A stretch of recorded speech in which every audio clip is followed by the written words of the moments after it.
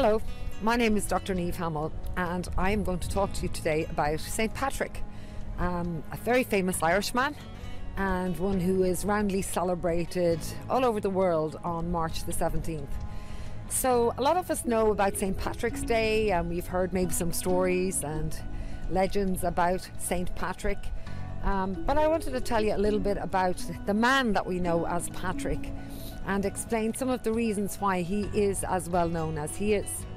So join me now as we explore three things. First of all, was there a real Patrick, and if so, what was his story? Secondly, we're going to talk about mythological Patrick, rock star celebrity Patrick, and then we'll talk a little bit about St. Patrick's Day itself and how celebrating March the 17th became a worldwide festival and celebration.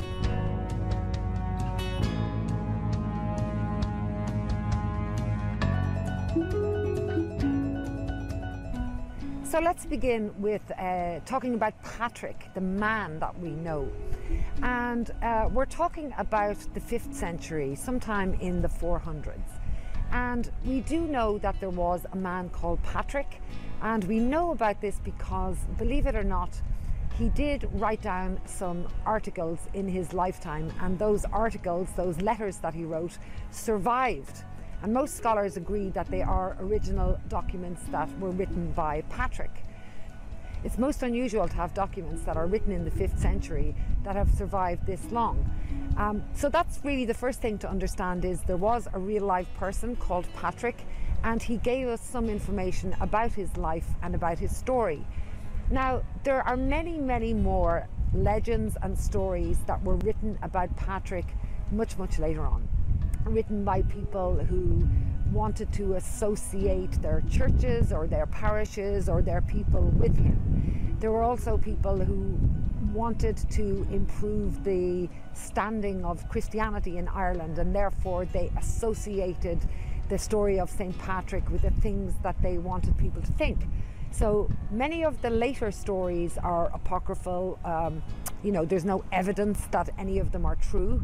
But the fundamental story of Patrick himself and how he came to Ireland and what happened to him, we do have the text for that. And so it is very likely that this is what actually happened to Patrick. And it's a really interesting story. In some ways, it's much more impressive than any of the magical miracles that he was supposed to have performed as a rock star saint. And it's also probably the story that people know least about Patrick.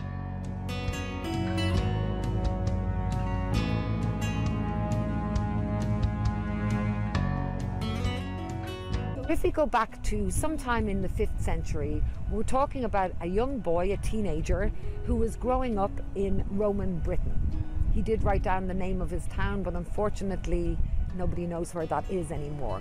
But that's the first thing that we have to learn, is that Patrick, the most famous person celebrated in Ireland and all around the world for Irish people, was not actually Irish himself.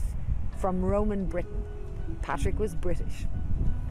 So how did he get to Ireland? Well, this too is a great story and a very unfortunate story. But back in the 5th century, it was very common for pirates, groups of raiding Irish tribes, to sail along the coastland of Britain and raid settlements, and also to kidnap young men and bring them back as slaves to Ireland. So this happened to Patrick. His father's home, which was a villa, a Roman-style villa in Britain, was raided by a band of pirates. And they took Patrick, who was about 16 years old at this time, and he was kidnapped with other young men and brought to Ireland, to this mad, wild landscape of pagan tribes, and he became a slave. And he told us about this in a document that is called the Confessio, written much later in Patrick's life, but he did write about arriving to Ireland. He said he wasn't particularly religious at that time, and he was put out on the hills to work minding pigs, minding livestock, which would have been a very, very lonely occupation for a young teenager. And he spent 6 years out on the mountains, out on the hills, looking after the animals. And he writes that it was at this time that he began to feel a connection with God. And he used to pray. He used to get up early to pray. And it was during this experience of slavery that his conviction about Christianity was really increased and sharpened and honed. And he tells us then that after 6 years that an angel appeared to him in a dream or a vision and told him that a boat was leaving, and that if he made the journey across Ireland to a harbour, that he would be able to make his way home. And so he made his way 200 miles across the country, got on a boat and made his way slowly, and after a number of adventures he made his way back home again. So that's what we know about young Patrick. He came to a country which would have been Irish speaking or Gaelic speaking, where there was little evidence of Christianity. He was lonely, and I presume it was a terrifying experience. None of us would like to think about being taken away from our home at 16. And he was 22 years old then when he left Ireland, so 6 years a slave in Ireland. I'll just tell you where I am here now. This is St. Patrick's Well in Ballyshannon in County Donegal. And you can see here that there's a lovely statue of St. Patrick all in his bishop's outfit. And this is traditionally the image that we associate with St. Patrick as a bishop, very well dressed. I don't think he would have worn those garments around this kind of landscape back in the 5th century, but this is the icon that we recognize as St. Patrick. But the location of this particular statue is very interesting. Right beside this Christian statue of St. Patrick, there's a tree, and the tree has lots of pieces of fabric tied to it, and there's a little well here called St. Patrick's Well. And people come here all the time. They'll pay a visit to St. Patrick, but they'll also tie something onto the tree, which is not a Christian tradition, it's a pre-Christian tradition. So it's very often that we see this. We see something that's very Christian located on a site that's associated with a pre-Christian ritual. And this became very much the modus operandi of the early Christians here in Ireland. They would often build their church or mark in some way the Christian tradition right beside somewhere that was already celebrated as a place of ritual. Very, very smart to kind of appropriate the places that people already gathered to pay their spiritual debt. So by locating the Christian there, you are associating that with an already established ritual. St. Patrick returned back to his home country and became involved with the church. He became a priest. And he tells us again in his own text that he began to think about the pagan Irish, those that he had left behind. And he became convinced that his vocation was to return to Ireland and to be part of the conversion of these people to Christianity. Now, we often see St. Patrick dressed in his bishop robes, but in fact, he wasn't really appointed a bishop by Rome or by anybody else. And it seems that while he was considered for a missionary job in Ireland, that they didn't really think that he was the right person to go. He was involved in some sort of scandal, something that he had confessed to a friend was revealed, and it was really off his own bat that he decided to go back to Ireland. So he was neither appointed by the church nor trusted with the role of converting the pagans to Ireland like we might think when we look back now. Secondly, it is likely that the conversion of Ireland had started before Patrick. There were other priests and missionaries, notably a man called Palladius, who had gotten there before him. But one would appreciate that the fact that Patrick had already spent 6 years in Ireland and understood the language and understood the customs and tradition, this would make him a more effective missionary. So he did return to Ireland, and another interesting thing about Patrick is he's really the first person to write and describe the people of the island as collectively Irish. He's really, his text is the first place that we see written down the Irish people or the people of Ireland. So he is in some way responsible for the concept of Irish nationalism. And this might also explain why it becomes such a powerful icon later on. So he returns to Ireland, and he does take on the work of converting pagans to Christianity. A lot of it is by negotiation, by simply talking to the chieftains, by ordaining, baptizing. And this is certainly his life's work. But again, when we read the text that he wrote towards the end of his life, he didn't seem particularly optimistic that his work would be successful. And he certainly had no idea that not only would Ireland be completely converted to Christianity, but that he would be the man most remembered for this huge transition. St. Patrick died somewhere around the late 5th century, not knowing just how successful his project would ultimately be. Can't do us any harm, right?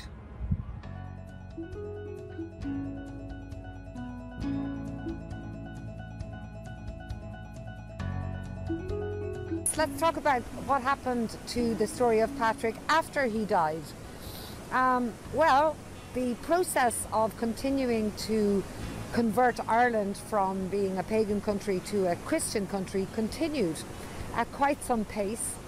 And there were a lot of other very important saints around the time of St. Patrick and later, including St. Colum or Columba, who came from this area here in County Donegal, and St. Bridget, who came from around County Kildare.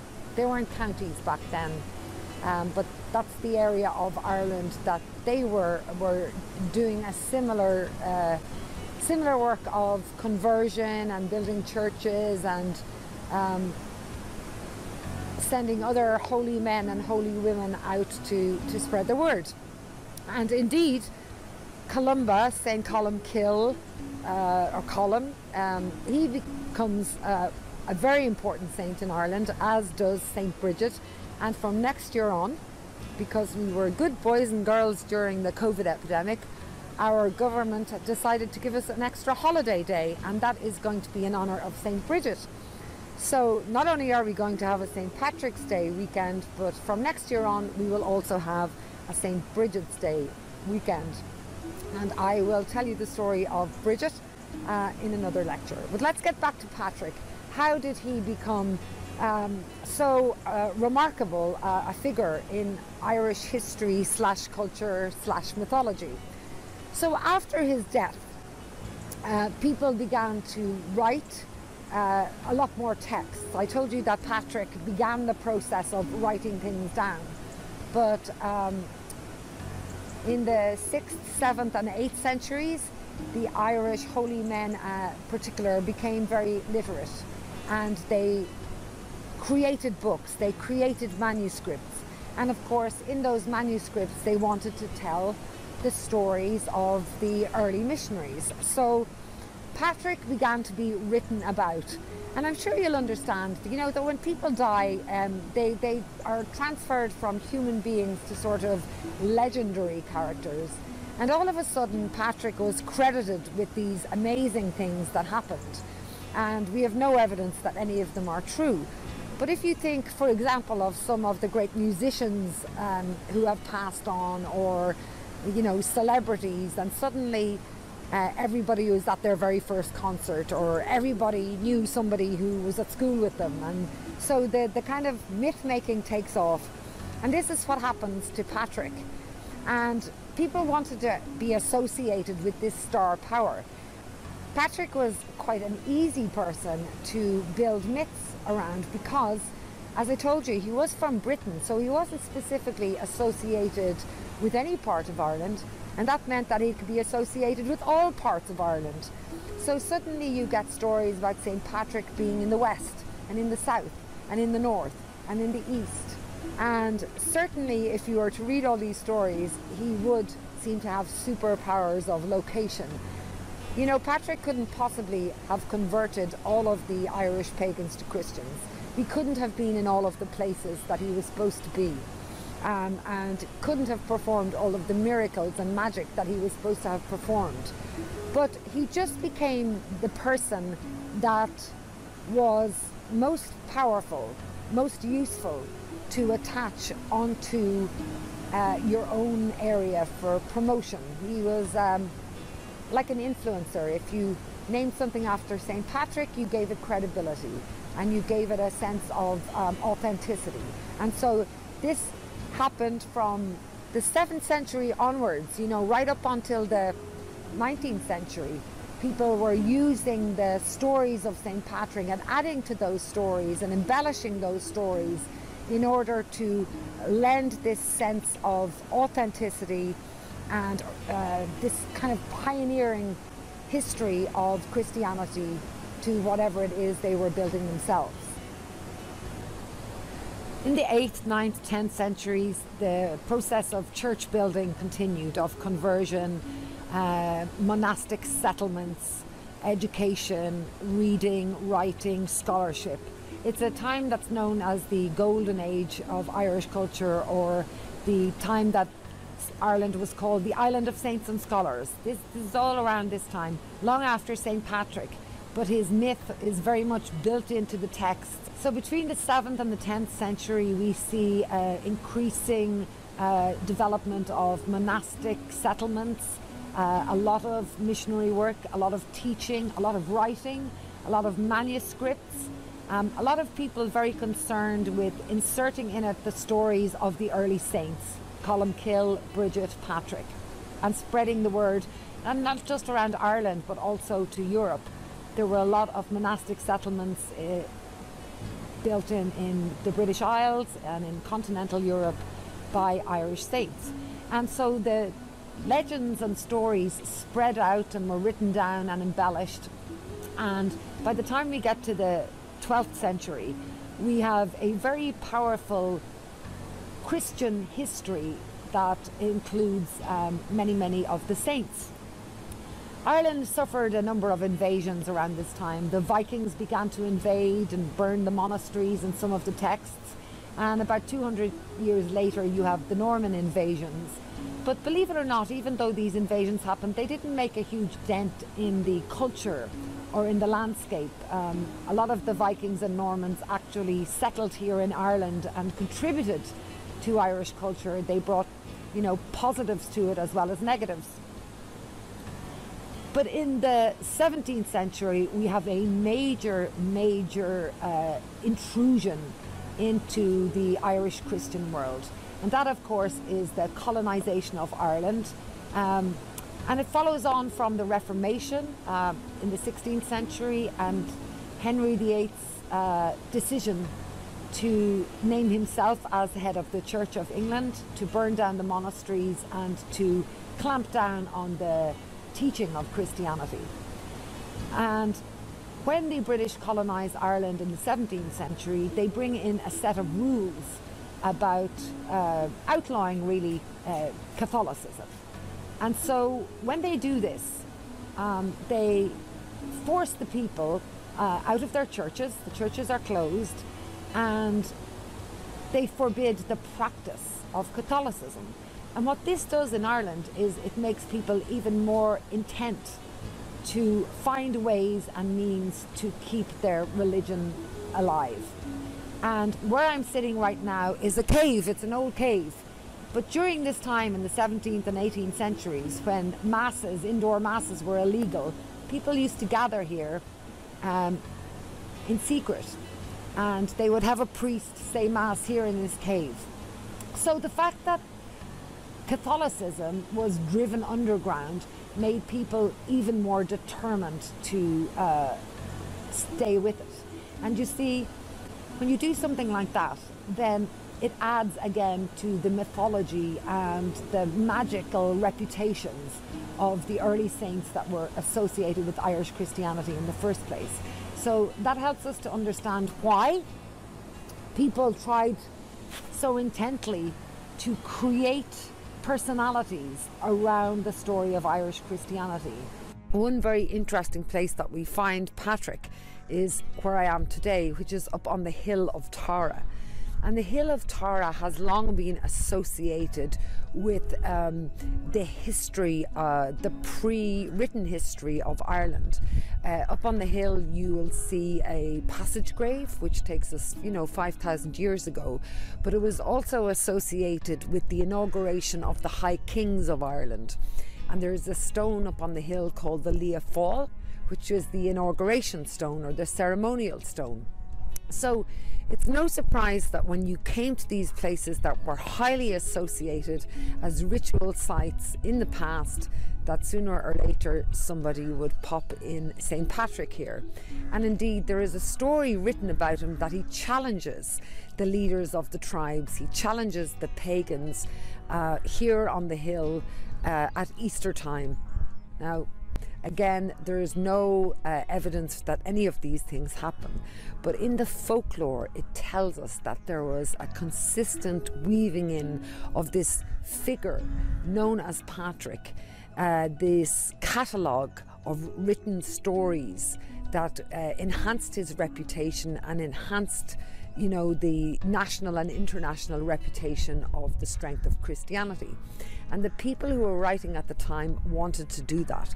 They wanted to give an account of Irish saints. They wanted people to know how fantastic they were. They wanted to take all of the old pagan rituals that were very much valued by the people and integrate them into these newer Christian traditions, validation by association. So I think it's important to look at this process of winning hearts and minds through the storytelling, through the relocation of icons, and through these kind of fantastic supernatural deeds that couldn't possibly have been true, but were still an important part of a folklore legacy for this man that was known as Patrick. This particular place was probably the most well-known association with St. Patrick, not just in the British Isles, but all around Europe in medieval times. It became very, very famous indeed as a site of penance. And the story goes that St. Patrick came here in the 5th century to Lough Derg, which you can see out here behind us. And he went to an island called Station Island, and on it he was shown a cave.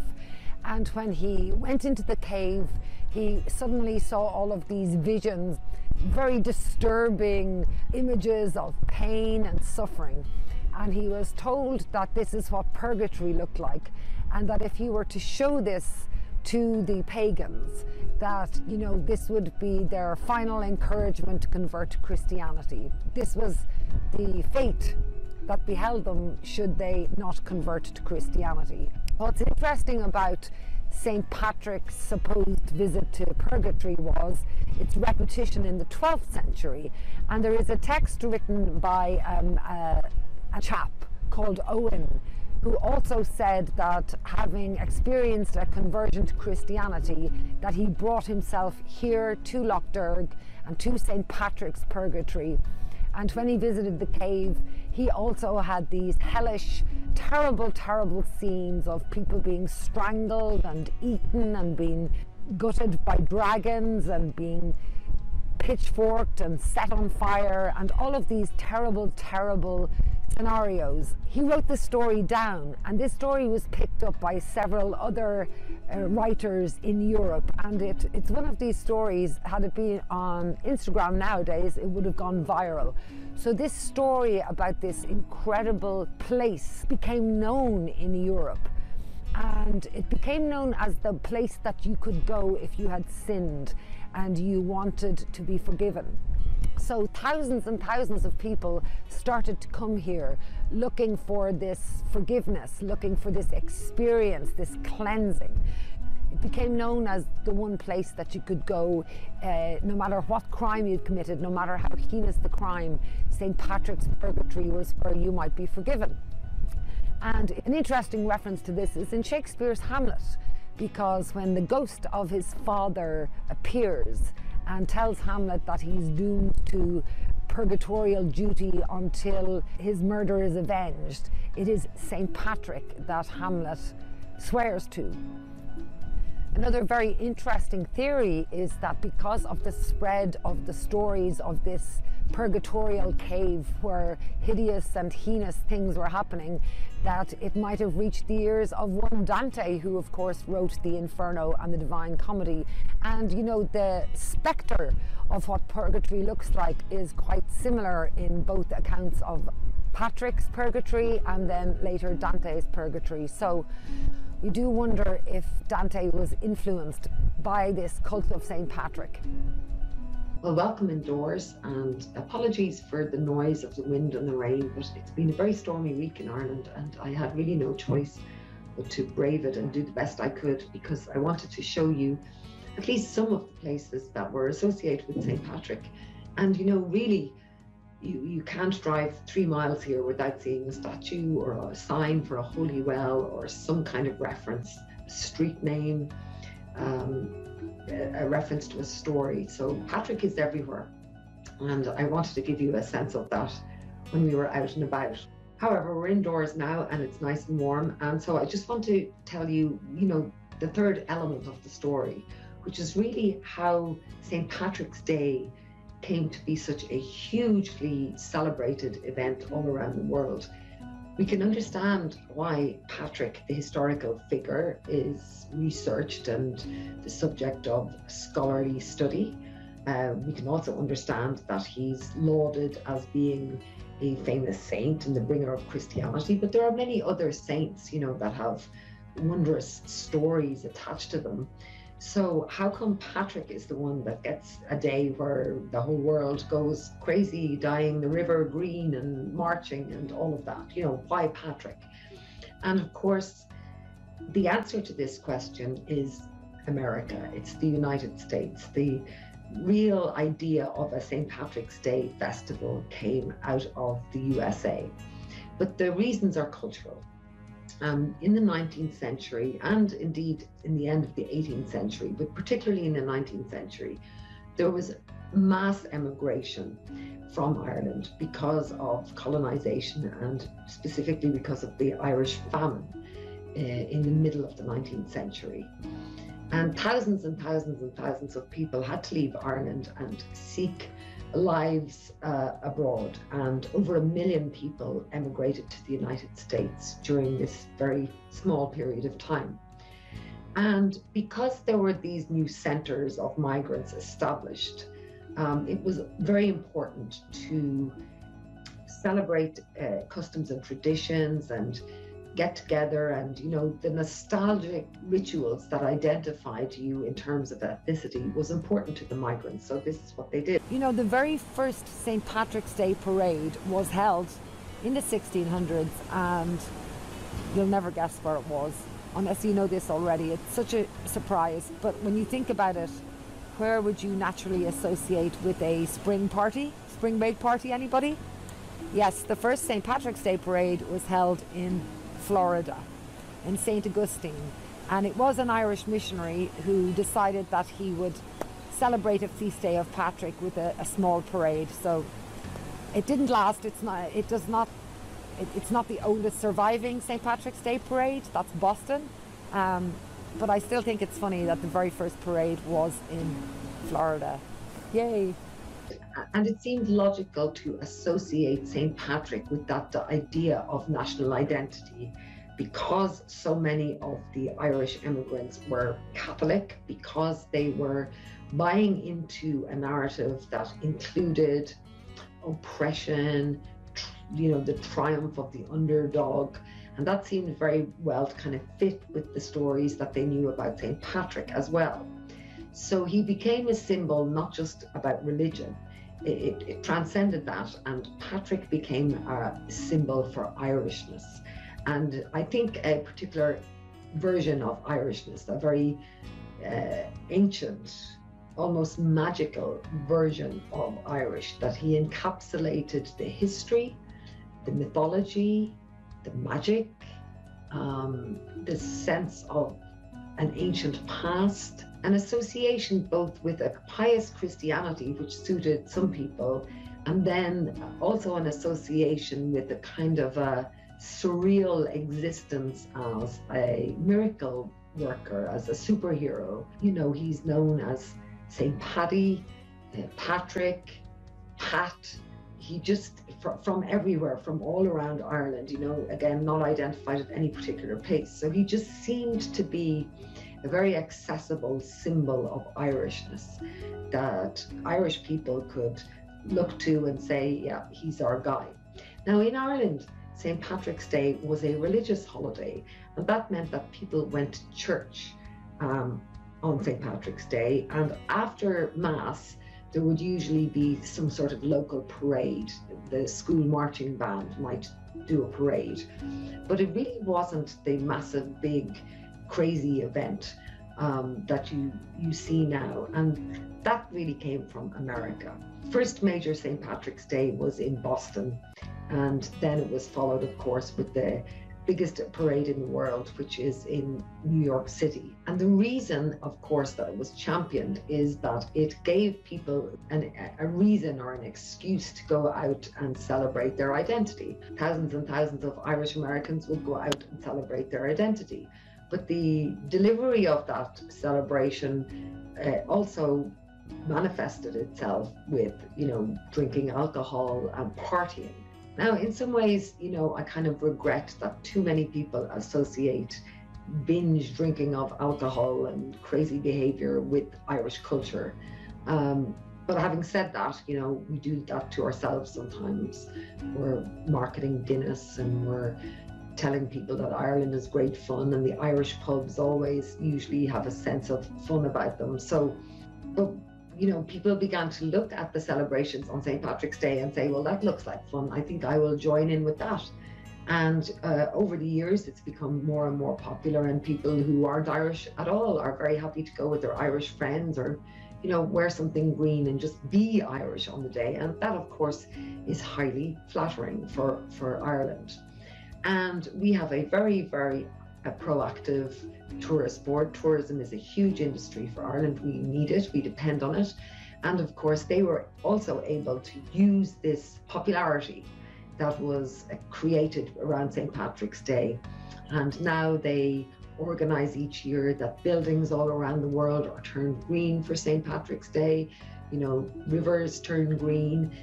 They make sure that there are events, particularly in North America, but also in other cities around the world. So it's turned into a global event, partly because of the huge Irish diaspora abroad, and also because of very hard work by the Irish government and the Irish Tourist Board, because it promotes Ireland and it promotes travel to Ireland.